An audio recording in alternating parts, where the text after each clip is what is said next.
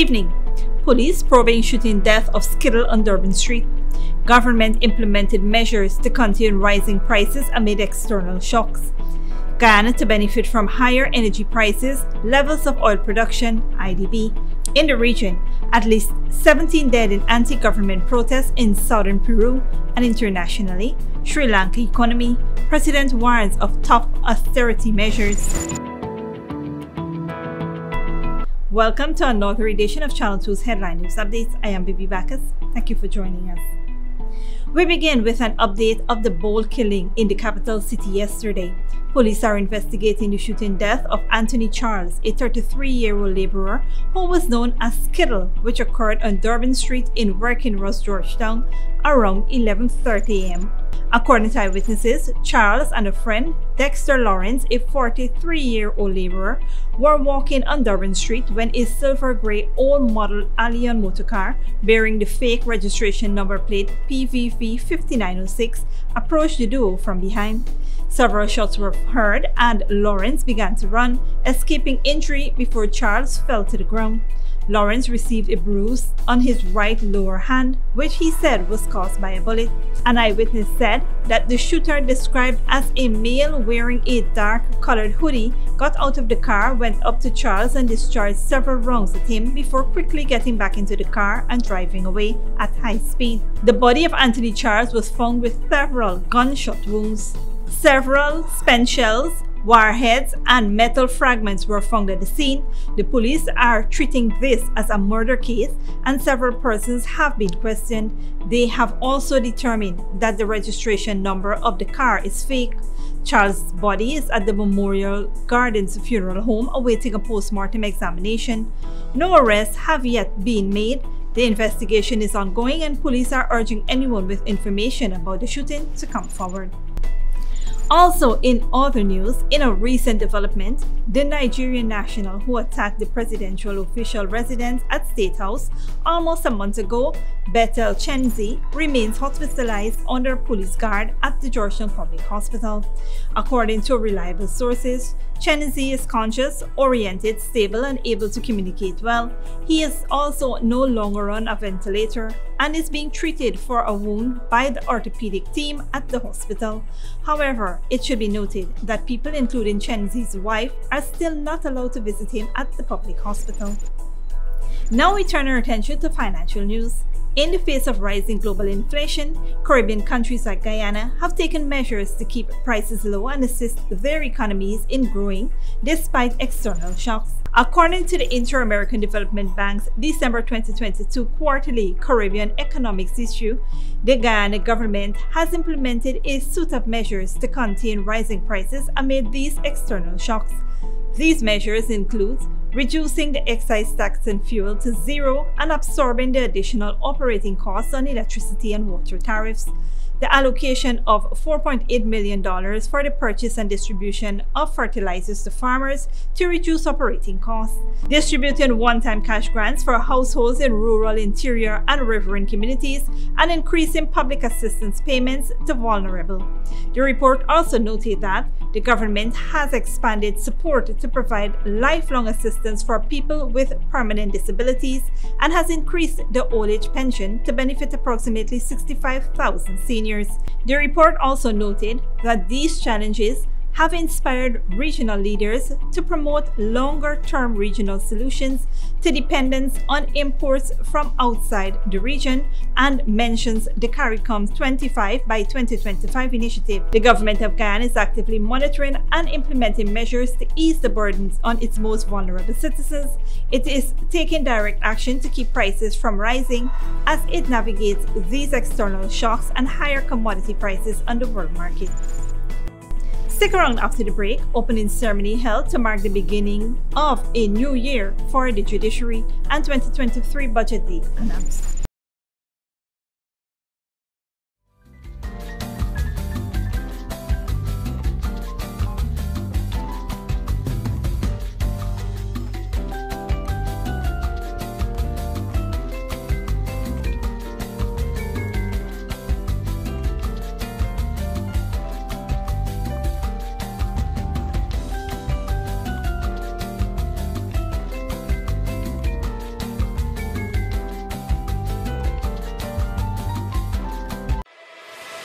Furnishing your home or office has never been easier. Here at Kissoon's, our inventory of locally made and imported furniture, offered at amazing prices, will leave you wanting more. From vinyl, floor rugs and carpets, bedroom, dining and living room sets, mattresses, pillows, office desk, chairs and filing cabinets, outdoor benches and tables. We have a piece of furniture for every room imaginable in your home or office. Check out our flagship store at Industrial Site Rijnveld or one of our branches in New Amsterdam, Port Morant, Riverton and Camp Street. Kissoon's Furniture, furnishing homes for over 50 years. Good girl forget things.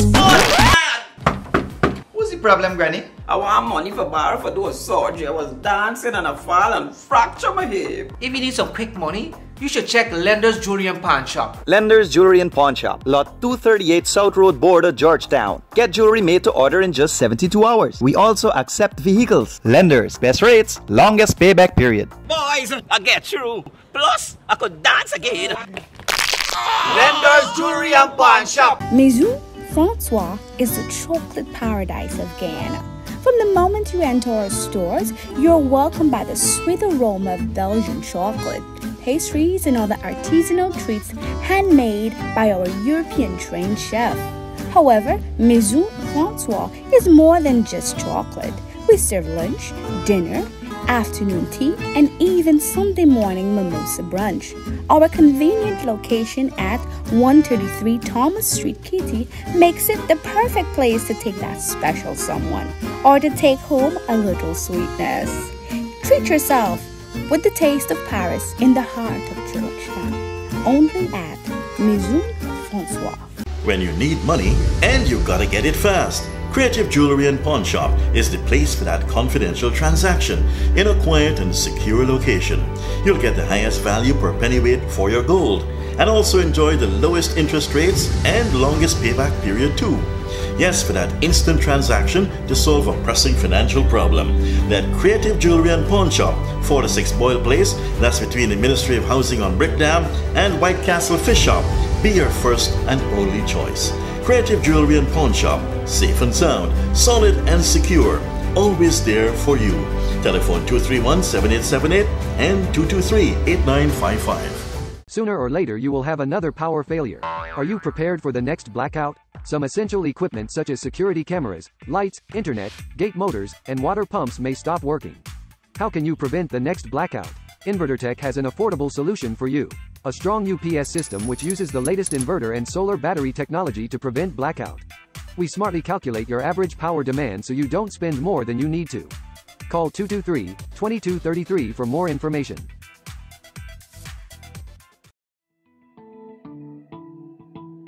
Welcome back. Just days into the new year, the senior minister within the Office of the President with responsibility for finance, Dr. Ashley Singh, has announced that budget for 2023 will be presented on Monday, January 16th. The government has consulted with various groups such as the private sector, government agencies, and civil society to gather suggestions for the budget. This budget is expected to continue the government's plan for the development and transformation of the country. This will be the third budget presented by the current administration and the second presented by Dr. Singh, who has been the senior finance minister since November 2022. The themes for the previous budgets were a path to recovery, economic dynamism, and resilience for 2022, and resolute in building our One Guyana for 2023. Previous budgets have included funding for housing development, revitalization of the sugar industry, relief for citizens affected by natural disasters, and investments in sectors such as health, infrastructure, education, and energy. As the date for the presentation of Budget 2023 draws closer, many are looking forward to seeing the government's plans for the country's development and growth. Headline News Updates will closely follow the budget presentation and provide coverage of key developments as they unfold. In other news, Guyana is poised to benefit from the ongoing trends in the oil and gas sector, as both energy prices and oil production in the country are rising. According to a recent Inter-American Development Bank report, prices of specific commodities such as oil and aluminum are projected to remain relatively high through 2024. The oil price is expected to be over $80 per barrel through 2024, which is helping to drive trade surpluses for Guyana. The country has seen a rapid shift from being a net importer of agricultural products and mineral fuels to a net exporter. Turning to a different topic now, the opening ceremony of the Demerara Criminal Assize and the Law Year 2023 was held earlier today in the compound of the Supreme Court of Judiciary. In delivering remarks, Attorney General and Minister of Legal Affairs Anil Nandlal said that government would continue to work assiduously to bring speed and efficiency to Guyana's justice system. Delivering the feature remarks, Chancellor of the Judiciary, Honorable Madam Justice Janet Cummins Edwards, highlighted the milestones and achievements of the judiciary as they seek to modernize the system and enhance access to justice. The motto for the judiciary has been identified as serving people, providing justice. The ceremony marked the beginning of a new year for the judiciary. Don't go away after the break. Nurses in New York City strike over wages and staffing levels, and at least 17 dead in anti-government protests in southern Peru. Sooner or later you will have another power failure. Are you prepared for the next blackout? Some essential equipment such as security cameras, lights, internet, gate motors, and water pumps may stop working. How can you prevent the next blackout? InverterTech has an affordable solution for you. A strong UPS system which uses the latest inverter and solar battery technology to prevent blackout. We smartly calculate your average power demand so you don't spend more than you need to. Call 223-2233 for more information. When you need money and you gotta get it fast, Creative Jewelry and Pawn Shop is the place for that confidential transaction in a quiet and secure location.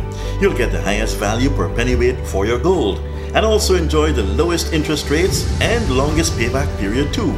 Yes, for that instant transaction to solve a pressing financial problem.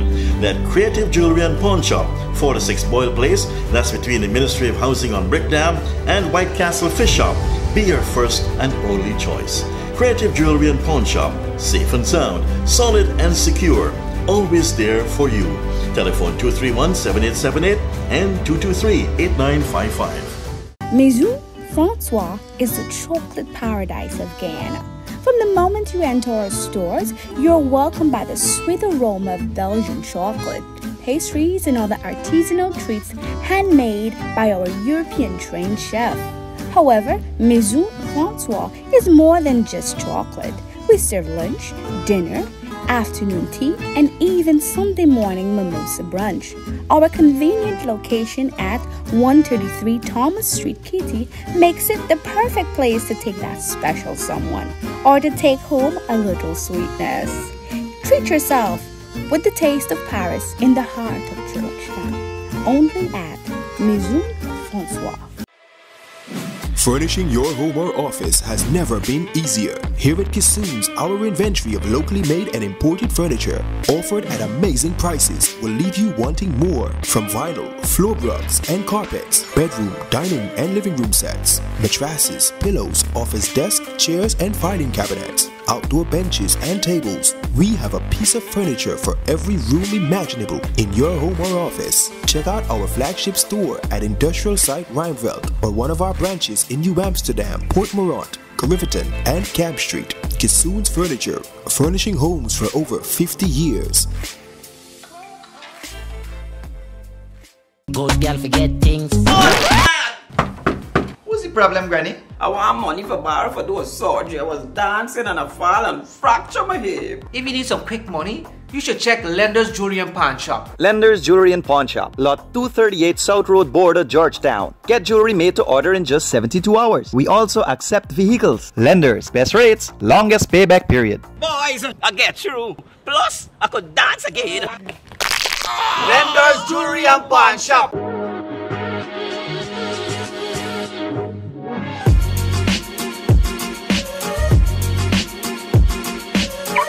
Hey, this is your fancy vehicle and door is your house? Yes, this is my vehicle and actually I'm waiting on my land. I'm actually renting this house for $50,000. $50,000? You had more? You crazy? You mad? You had no good? Why you look, let me show you that light. Come with me. Come on down to Fabulous Homes today. Pay $50,000 every month for 36 months or until you reach 50% of your house costs. Move in after 75% of the cost has been paid. This is wonderful. Let's go. Sign me up. Alright, let me go and dash away your landlord. To explore our home ownership program, check our Facebook page for more information or come down to our office at Avalon Friendship. Hey, Chinese, thanks, man. Thanks a lot. You got to look. Yes. Call us at 227-1380 or 615-8740. Fabulous Homes International Realty, changing tenants into homeowners. At Fabulous Homes, we bring your dreams to life. Welcome back. Now let's take a look at what's happening in the region and around the world. At least 17 people have been killed in Peru in the latest demonstrations demanding the resignation of President Dina Boluarte. Security forces confronted crowds as they tried to overrun an airport. Al Jazeera's Mariana Sanchez has more. Security forces confront protesters in the southern region of Puno. The government says nearly 9,000 demonstrators using homemade weapons and explosives tried to overrun the airport in the city of Juliaca. Security forces responded with live ammunition. It's the deadliest day in more than 1 month of violence across Peru. I was holding my camera when a police officer asked me to kneel while pointing a gun at me. Then I heard a shot and felt my foot blocked. Then I felt a cramp. I took 4 steps and I fell on the floor because I couldn't walk. Officials say ambulances were prevented from moving freely. A doctor was killed while assisting the wounded, and a 17-year-old girl was shot and killed in the crossfire. Hospitals are overflowing, with some of the wounded in critical condition. I want to call on the central government. How can we have so many dead people? Tens of thousands of people have marched to demand the resignation of President Dina Boluarte. Markets have been looted, roads blocked, and 25 provinces are on strike. Some of the victims were bystanders hit by stray bullets. He was out walking. His friend lives nearby and they went for a walk. Then, as far as we know, a bullet hit him. The government blames former President Pedro Castillo for the month-long unrest. Who announced a coup d'etat from this same government palace? Who is coordinating these demonstrations to seek impunity and to achieve what they did not know how to achieve or were not allowed to achieve? The answer is in jail.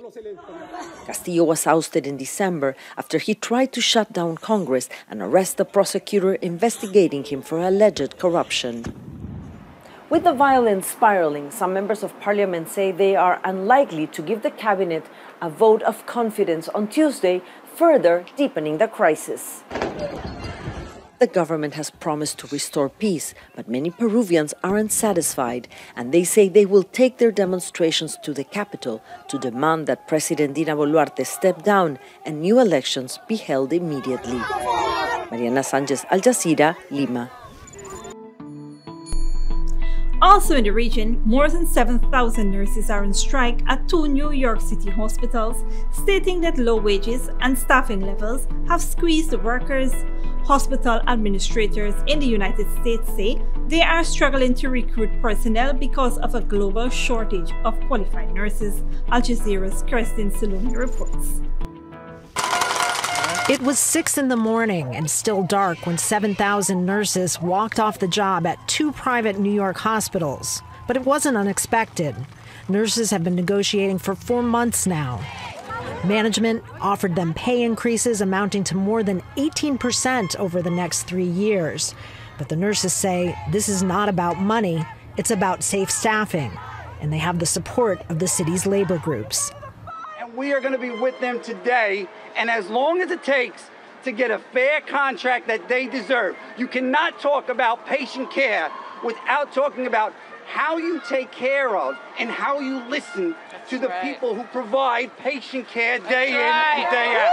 Here at Mount Sinai, they've canceled elective surgeries and moved some babies out of the neonatal intensive care unit to other hospitals in anticipation of the service disruptions. Management has called the nurses' actions reckless, but the nurses say they're the ones looking out for patient safety.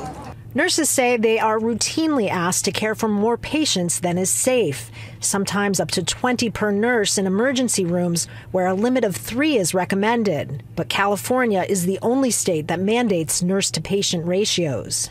In a year and a half, our vacancy ballooned to 550. That is what is reckless. Nurses say the staffing shortages started even before the coronavirus pandemic, when they were hailed as heroes on the front line. With city hospitals crowded with sick and dying patients, many nurses put others' health before their own.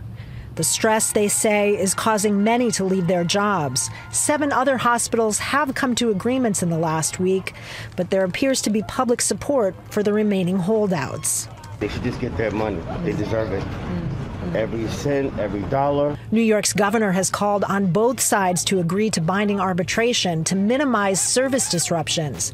The nurses say that without guarantees on staffing levels, the crisis will only get worse for them and the patients they care for. Kristen Salumi, Al Jazeera, New York. And internationally, Sri Lanka have been struggling with daily power cuts and shortages of fuel, food, and medicine for months. Al Jazeera's Manili Fernandez reports. This is a rare sight in Sri Lanka's present economic crisis. New hires for the Railways Department. The government had frozen recruitment and lowered the retirement age to 60 across the public sector in order to save money. But some, like Sumedha Somaratna, says this is not the way. If state sector workers retire, their pension has to be paid. A salary when they are working on contract and overtime must also be paid. Whereas if they are given an extension, the government will have to pay just one salary. The retirement rule forced over 20,000 workers out of their jobs on December 31st, sending ripples across the country. Dozens of trains were cancelled and the health sector was thrown into chaos, with some hospitals reportedly losing their entire staff of specialists. Meanwhile, government plans to increase electricity prices for a second time in 5 months have been met with stiff resistance from regulators. If the proposal to increase electricity comes from the cabinet, we are ready to nullify and reject it. At a time we are seeing malnutrition and unemployment and similar problems, we don't believe that is the time for an increase. The government is determined to go ahead with the hike, consulting the Attorney General about how it can proceed without the Commission's approval. Rate hikes and painful cuts to government spending are required to secure a $2.9 billion bailout from the International Monetary Fund. Experts say it is a vital lifeline for Sri Lanka as it struggles to confront the worst economic crisis in its history. The IMF guidance is very important to us. Yes, it's going to be very painful for a shorter period, but if we don't go through this painful period, if we don't go through these decisions and make adjustments and reforms to our fiscal policy, I believe the situation in Sri Lanka would get worsened than what we experienced in March, April, May, June periods. President Ranil Wickremesinghe, who previously served as Prime Minister during the height of the economic crisis, is keen to show he's in control, presiding over the first working day of the new year. For decades, successive governments have implemented populist measures such as subsidizing fuel and electricity, keeping interest low, and filling the public sector with political appointees. All of this has created a massive financial burden. And reducing that expenditure as part of a series of conditions to secure an IMF bailout is not proving easy. Manili Fernandez, Al Jazeera, Colombo. And that is it for today's regional and international news. Here now is your 3-day weather forecast.